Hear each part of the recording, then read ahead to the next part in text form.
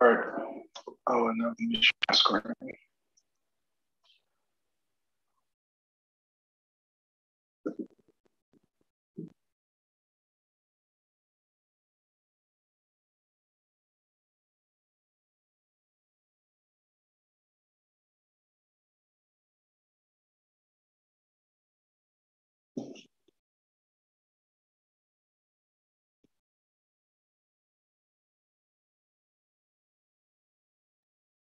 Here for now. So let me see. So welcome everyone. Hopefully you had a good weekend. I know it's Wednesday, but that's our first meeting day.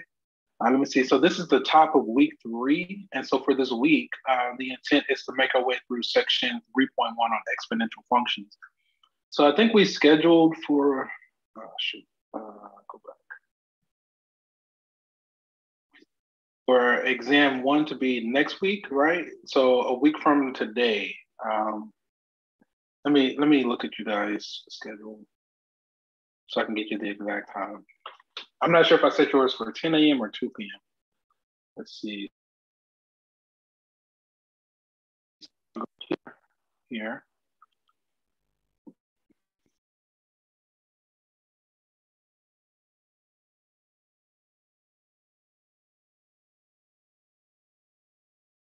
It looks like I scheduled you all's exam to become available basically 7 days from now, right? So exam 1 over sections 1, 7, 2, 5, and 3, 1 will be available next Wednesday starting at 2 p.m. And you'll have 7 days where you can earn 100%, like you can earn higher than 90%. After February 9th,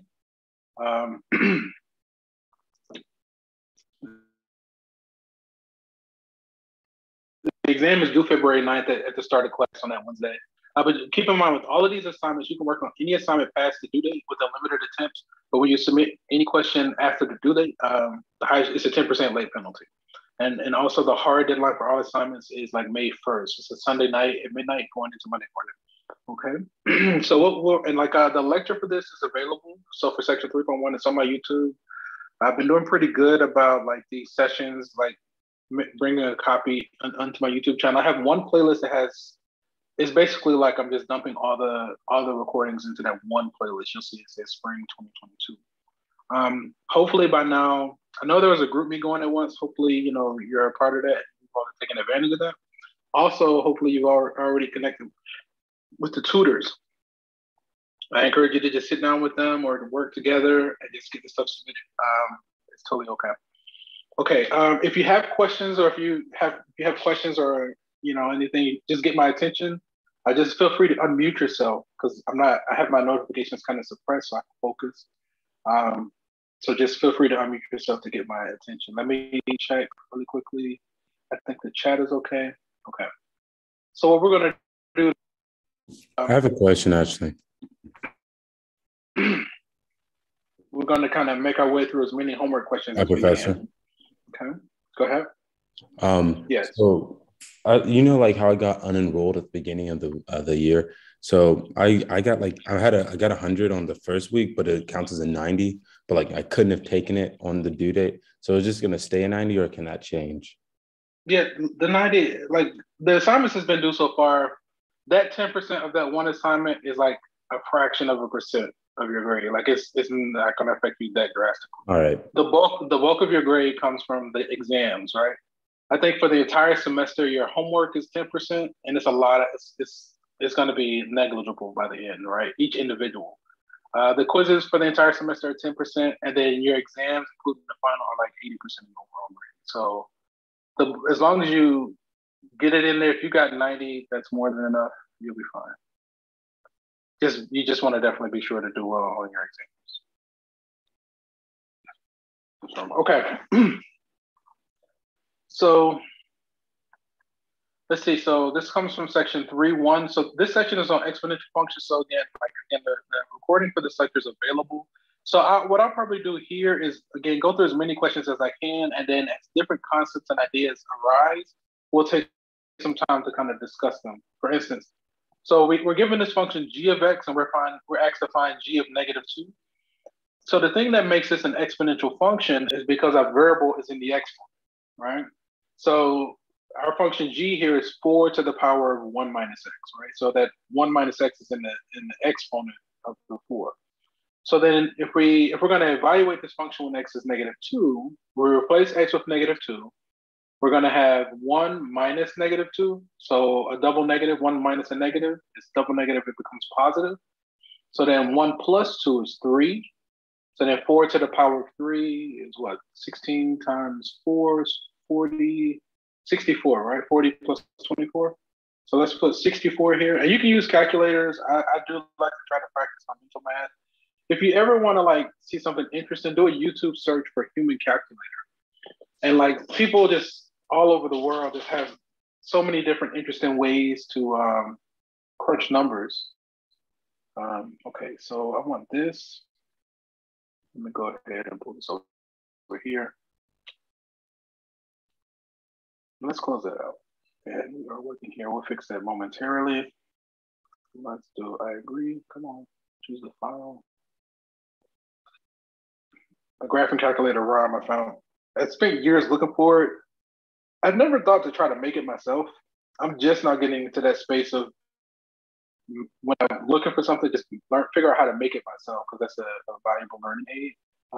But I eventually did where a school made a virtual calculator, so that's what this is. It's a ROM. You have to download ROMs and all this other stuff. So it says for this exponential function, f of x equals 5 to the power of 1 minus x. Evaluate when x is 2.1. Use a calculator if necessary, right? For something like this, to evaluate this exponential, we're just going to use a calculator. So what I'm going to do on my calculator, I'm going to go to insert the function in the upper left-hand corner. I'm going to click on that y equals. And I'm going to type 5 to the power of, notice my use of parentheses, 1 minus x. All right, so I just typed the function in. So now to evaluate this function, I quit, so I hit second mode, so I can quit, go back to the home screen. Now, on the right-hand side of the calculator, you see the clear button. Left of that is a button that says VARS. I think that stands for variables. So I'm going to click on that button. I'm going to go to the right to go to Y variables. I'm going to click on number 1 for function, and number 1 again to call on that function Y1 that I just typed in, right? So I went on, put in parentheses. So now I want to evaluate this function when x is 2.1, right? All I'm doing is basically plugging in 2.1 into the function and then using the calculator to spit out the result. The instructions say to type an integer or decimal rounded to 3 decimal places. So we would do 0.17. You can do 0, but I'm not going to type the 0, so I'm just going to do 0.17. Okay.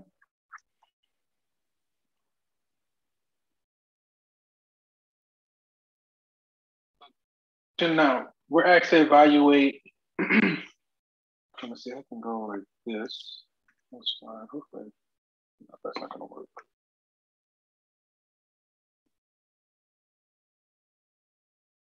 This one asks us to find h when x is 0, right?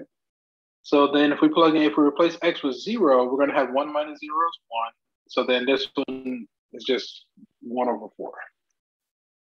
Again, if anything is not clear, you just have to stop me, get my attention. Feel free to unmute yourself. This one we're asked to find the exponential function of this form that contains the 2 points shown below. So we want to model this data, right? So we have these 2 data points and we want to fit them to this model, this exponential model. So let me start by, I want to get a copy of this. Okay.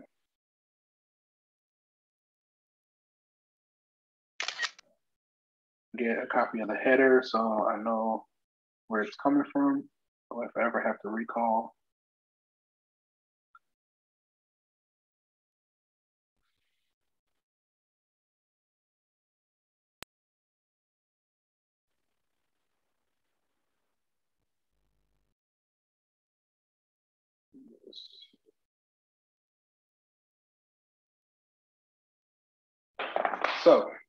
So we want to model this data to this exponential function.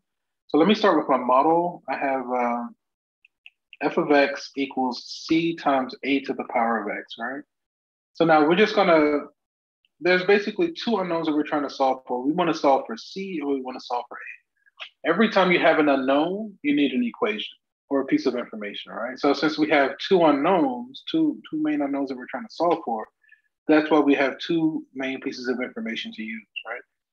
So what we're gonna do is just, let's go ahead and evaluate when we plug in this value. So when x is 0, our corresponding y is 6, right? So let's just plug that in and see what happens. So we said the y is 6. We don't know what c is yet. A, we don't know. And then we said x is 0. So any real number to the power of 0, other than 0, a is what? That's going to collapse to 1. This guy collapses to 1, right? It's c equals 6, right? So we solve for c. Now let's use the second piece of information to go back in conjunction with this to solve for a, right?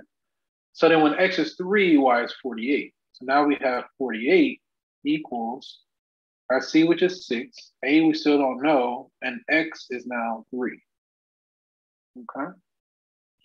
So if we want to solve for a, we just want to use a lot of inverse properties, right?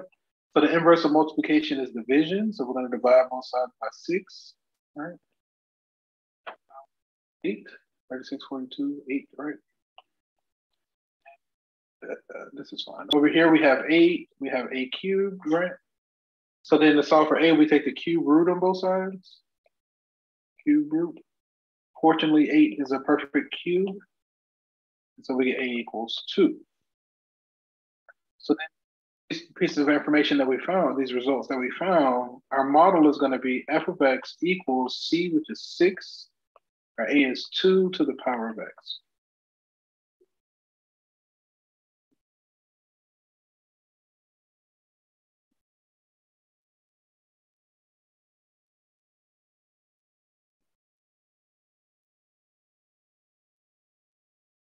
And then we can confirm that the original points work, right?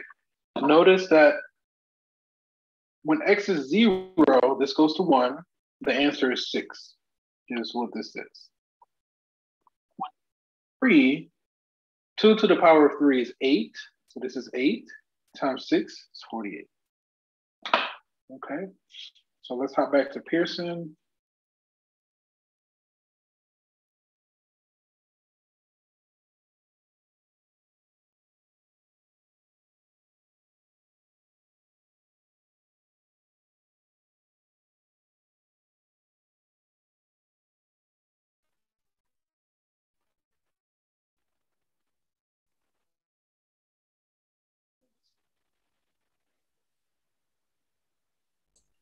Is he frozen? I can't see. Oh, never mind.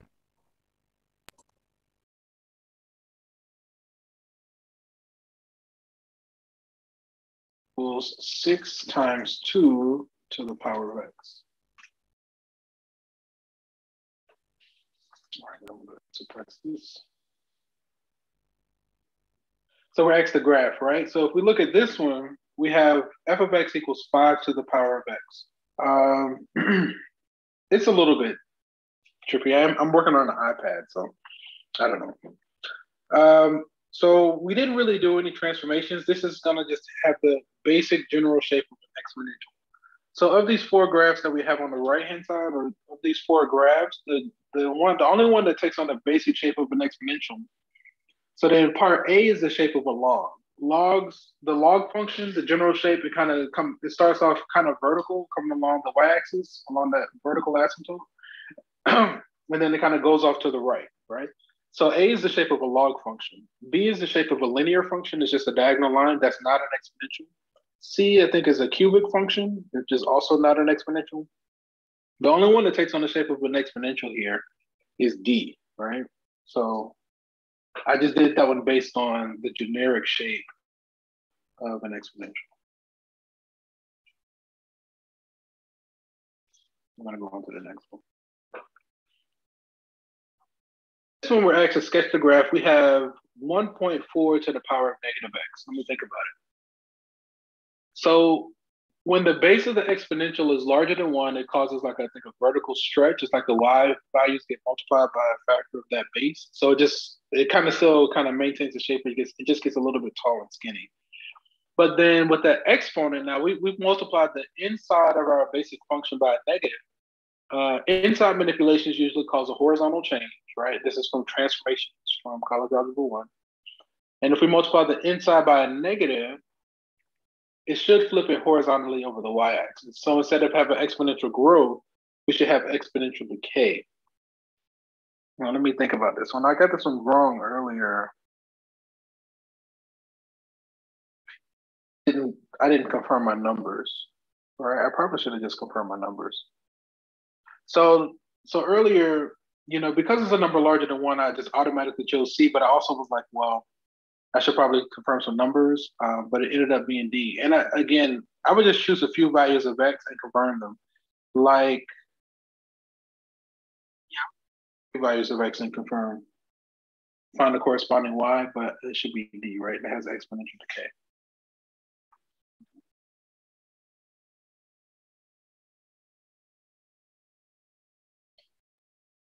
With the following.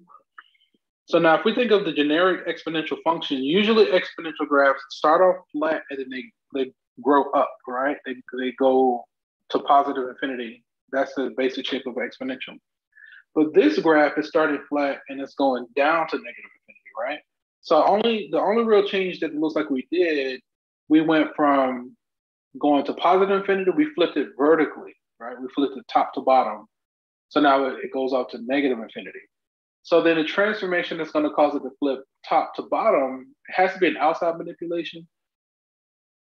So we multiply by negative outside of our function, right? The only one that multiplied by a negative outside in proper form, and that was the only change, it looks like it's C, right? Because A is like the base form of the exponential, so that's just going to be the regular exponential that we're used to. B, the negative is inside, so that's going to cause it to flip over the y-axis, but we flipped over the x, right? So it can't be B. C, that causes the flip in a proper way. I think D causes multiple flips. I think the rest of them cause too many changes, right? The wrong kind of changes. So I'm just going to go with C here. And again, so that one is like more about transformations, right? I'm just trying to dust off the cobwebs about transformations.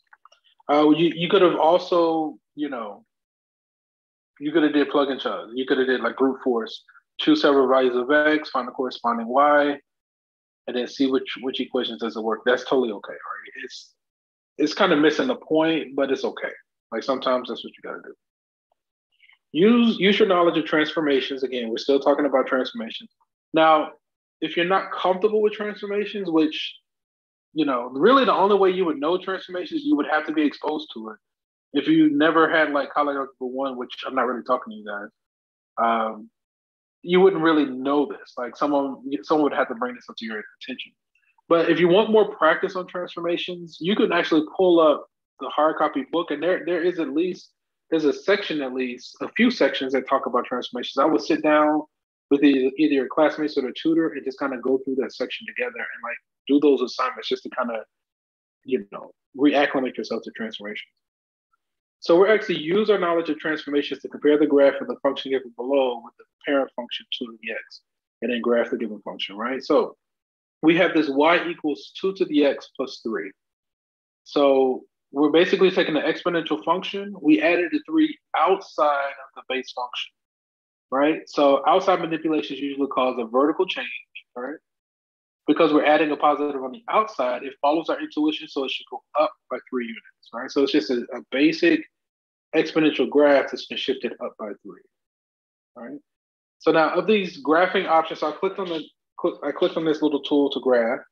We have 6 options in this, to choose from. So the first one on the right-hand side is a parabola, so that we're not doing the U-shaped graph. The one on the middle left is the cubic function, so that's not one. The middle right that's the log function, right? Because remember, log is coming vertically up the y-axis, then it goes up to the right. So the middle right is the graph of a log. So then the bottom left is the graph of an exponential. That's the one we want. So I'm going to click on that one, and it says click the graph to plot the curve. So I'm just going to click on the graph. Click anywhere, right? So then this menu pops up, and again, we only had one transformation. Notice the base is already set to 2, so we don't have to do that. And we just cause a vertical shift up by 3. So I'm just going to slide this bar over to 3. That's the only transformation, right? I'm going to hit the X. Notice the graph has been shifted up by 3. That's it. So I'm going to hit save and check my answer. This is okay. Keep in mind, this is being live streamed to my YouTube, and we are like pretty much at the halfway mark. Like you blink your eye. Like actually, I actually prefer like these shorter sessions because they go pretty quick. And you know, usually I have time. Like if you want to like, if you have questions or whatever, I don't mind lingering or hanging out afterwards. But you know, because you can only take so much of this stuff before it starts to bore a hole in your head. Like, that's what I remember. I was like, man, I can't take it anymore. But it's okay. So let me see. So another one on transformations. And again, we're starting with the base function of exponentials, 2 to the power of x, right? We have 1, 2, 3 transformations that we need to account for. So I'm going to go ahead and click on the graph. My exponential tool is that bottom left-hand one in this case. So that's the right tool. I'm just going to click on the graph. It says click the graph to plot the curve. So now when we do multiple transformations in succession, I usually like to work my way from the inside to the out. The innermost transformation is a -2, right? We subtracted 2 inside our base function. So inside manipulations usually cause a horizontal change. If we subtract 2 on the inside, that's going to cause it to move to the right 2 units, right? So it causes a horizontal shift to the right by 2. So that's the first transformation. Now, working our way from the inside to the out, the next transformation, we multiply the outside of our base function by 3. So outside manipulations usually cause a vertical change. Multiplying the outside by a number larger than 1 causes a vertical stretch. So we do a vertical stretch by a factor of 3. I think that's okay. Thank you, phone. Okay.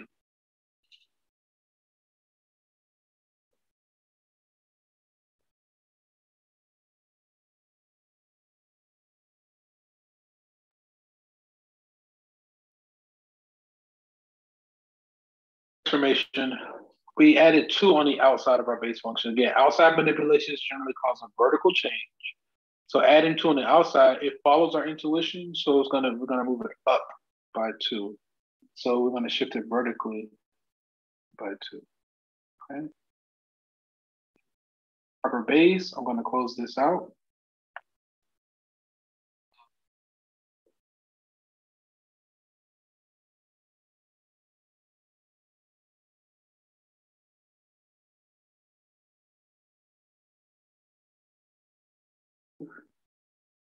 Let's submit it to that.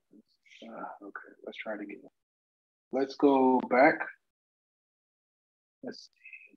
First, we went right by 2. It looks like we did a vertical stretch by a factor. Oh, that's 6. Okay, that's why. That's supposed to be a 3. Okay, and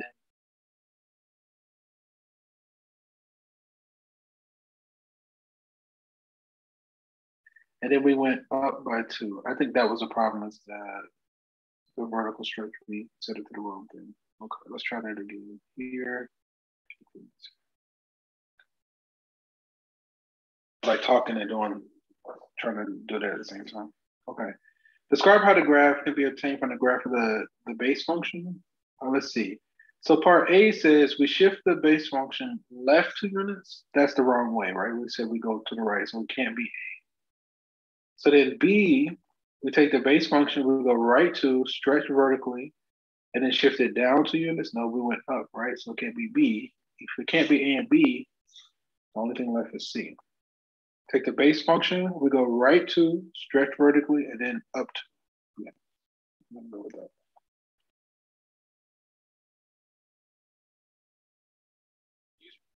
Graph this, okay. So we have 2 transformations going on. Again, so this is exponential function of natural base E, right? E is like a function in the calculator, similar to pi, how pi is like 3.14, all of that jazz. E is something similar to pi. It's like this, you know, you get this 2.73, blah, blah, blah, blah, blah. It's just a function in the calculator. So then we have 2 transformations going on here. I'm gonna go ahead and click on the graph. Again, the main shape is an exponential, so it's still the same generic shape. And click here. I just click on the graph. So now the two transformations, the first one, we did a +1 inside our base function, a +1 inside the base function. So inside manipulations usually cause a horizontal change. That's going to move it to the left by 1. So we did a horizontal shift, right? So that moves it to the left by 1. Then we subtracted 5 outside the base function.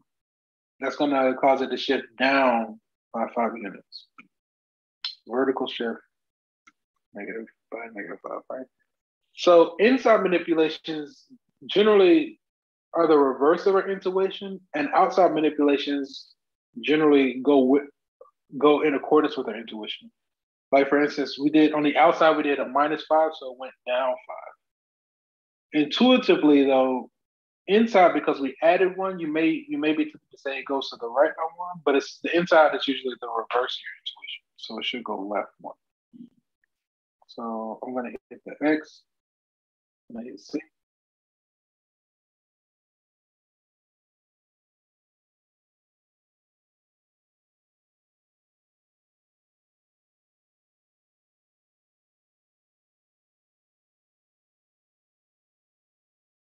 Since the asymptote, right?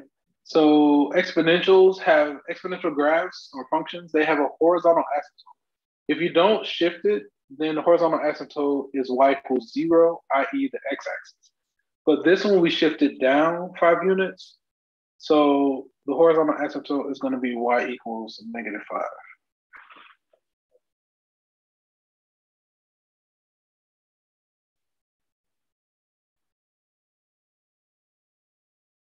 So the domain of exponentials is all rows. If you go from the very left, so the domain is the very left to the very right. So looking at this graph, the far left is negative infinity. You might be tempted to say there's a vertical asymptote, but exponentials do not have a vertical asymptote, right? So what that means is that every x to the right is accounted for. Any x you choose going to the right, you can find the corresponding y. It may be way, way, way up there. You can find the corresponding y. So exponentials have a horizontal asymptote, but not a vertical asymptote, right? So the domain of exponentials is all rows, negative infinity to positive infinity. Now, normally the range of an exponential, remember we said the x-axis serves as a horizontal asymptote. So normally the range is 0 to infinity, where 0 has a parenthesis, right? But in this case, because we moved it down by 5, now the range goes from -5 to positive infinity. Okay. So then we'll say -5 to positive infinity. Infinity always gets a parentheses. In this case, again, with the horizontal asymptote, it looks like it's actually on the 5, but it's actually not. The whole point with asymptotes is that we get really close to them. But if you zoom in, you're actually always going to find space between our graph and the horizontal asymptote in this case. So in other words, we never actually reach the 5. So that means the 5 actually parentheses. It looks like it does, but you have to kind of use your imagination and know that the whole point of the asymptote in this context is that you never actually reach that number. You never reach y equals -5. I want to write an equation where we start with the base function and apply the transformations. So the base function is y equals 6 to the power of x.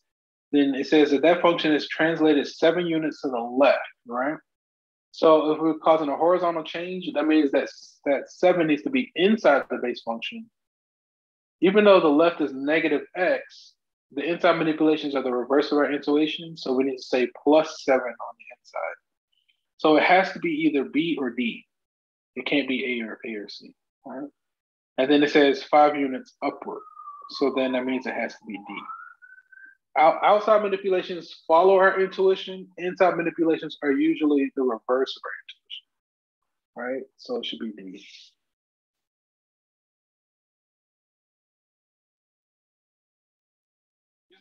Simple interest, okay.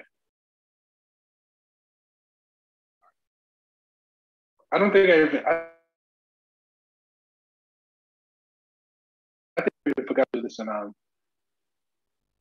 but I want to tell this story. I usually like to tell the following story whenever we kind of introduce like compound interest and exponential functions and things.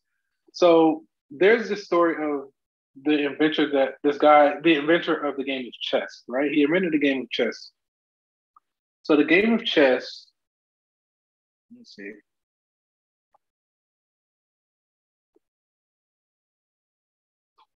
Basically like on a square tile. I think it's 8 by 8, right? So I'm trying to get eight tiles.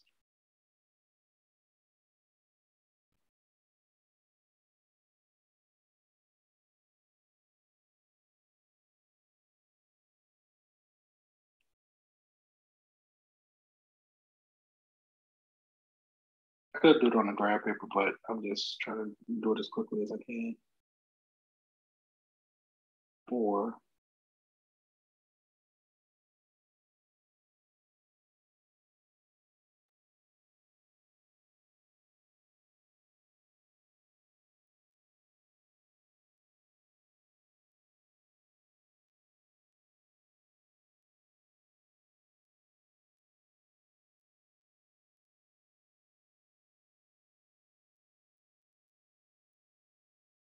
Okay, that's good enough.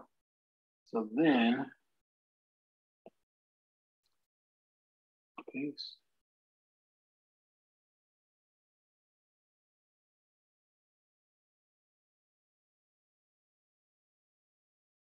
It don't have to be exact. It's just to kind of tell the story, right?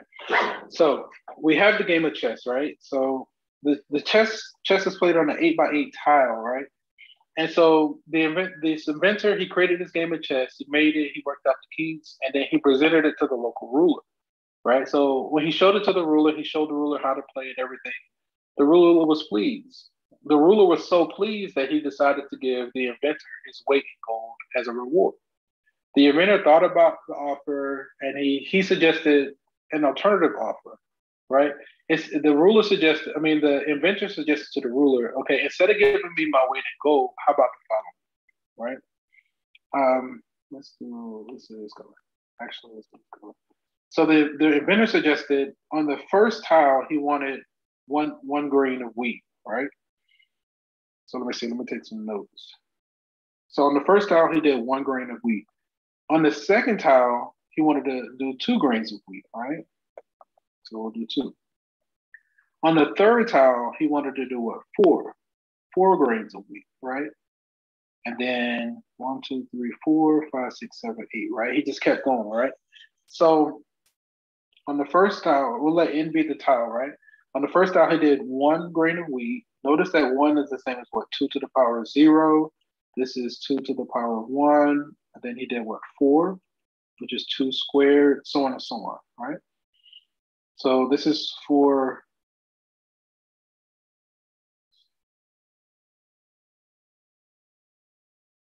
let's do, this is going to be what?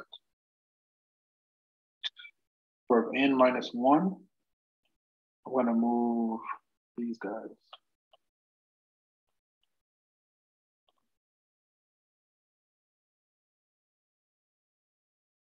When n was 1 on the first tile, he did 1 grain of wheat.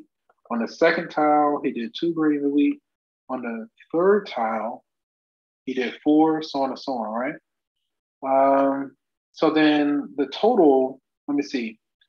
So on the first tile, he had a total of 1 grain of wheat. On the next tile, if you add the first and the second, he had a total of 3 grains of wheat, which is what? 2 squared minus 1, right? So this one is 2 to the 1 minus 1. So this is going to be 2 to the n minus 1. This is the total. So this is like each tile, and this is the total. All right. So on the first tile, he had a total of 1 grain of wheat. By the end of the second tile, he had a total of 3. Let's do the third one really quickly. Notice they should add up to what? 7. So the total here is going to be 2 to the power of 3 minus 1, which is 8 minus 1, which is 7, right? So this is the rundown. So on the chessboard, A chessboard is an 8x8 grid, right? So we have a total of 64 grids, right? So this is kind of where we're stopping here is the same place that the inventor stopped with the ruler. So again, the inventor was like, okay, on the first tile, give me one grade. The second tile, double it, give me two. On the third tile, double that, give me four, and then 8, 16, 32, so on and so on, until we fill the chessboard. So the ruler thought about his suggestion and he agreed to it, right? But I think that the ruler did not really realize how much he really agreed to. Let's look at this, all right? So how much wheat did the ruler agree to pay? How many grains of wheat? So again, if the chessboard has a total of 64 tiles, on that 64th tile, the total grains of wheat are going to be 2 to the power of 64 minus 1, which is going to be 2 to the power of 63 grains of wheat, right? And so the total grains of wheat are going to be 2 to the power of 64 minus 1. This ends up being something like 15 quintillion, some ridiculous amount.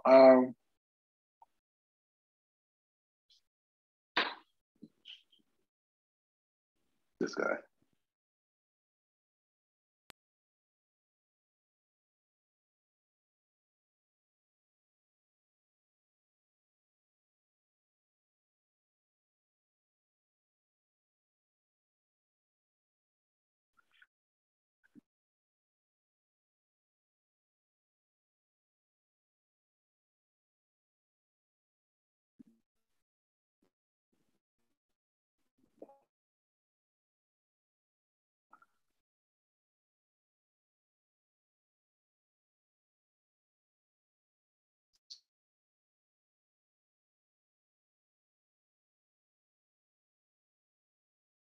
So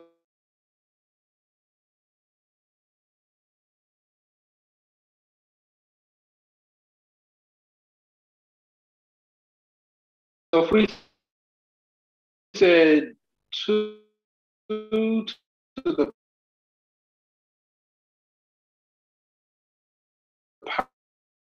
power of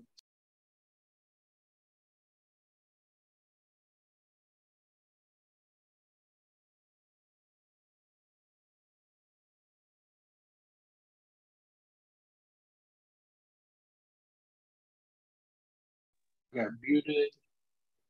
I'm thinking that just happened. Let me share my screen again.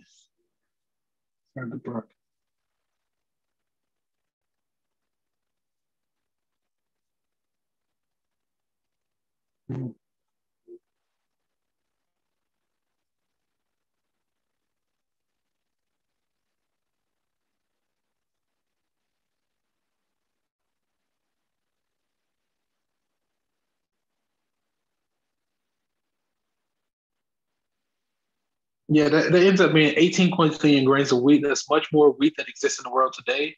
If the ruler were to actually pay that, he would give over his entire fortune. All right. So when the ruler realized that he couldn't pay the guy and that he was duped, I don't know. Like again, the way the story goes, apparently, do you know what the ruler did? Apparently, what he did was off with his head. Right? I think he killed the guy. That's the morbid, conclusion to the story. But that's just a. So the whole point of this was just a display on how quickly things can grow exponentially. Like when things are growing exponentially, they can get out of hand really fast like that, right? So I think that amount of wheat fits just inside. I think it was like I don't know if it was a 25 by 25 by 1,000 foot square mile like silo, something like that. Some silo, some ridiculously large silo, right? Okay, so I just wanted to kind of share that story, and it was just a display on exponential growth. I think that actually brings us to the end of class. That's close enough for me. Um, and I have a recording of our session with the earlier class, and plus that leaves more for us to do on Friday, right? So we'll just save the rest for there. Okay. Do you all have any questions about anything before we part ways? Okay. So I'll make a copy of these notes available on Blackboard. Anything that you see me doing, you can access it between anything written or any of the recordings, you can access it. On that note, if there aren't any other questions, we're going to end the session here And from one beautiful mind to another, enjoy the rest of your day. Okay, take care, guys. Peace. See ya.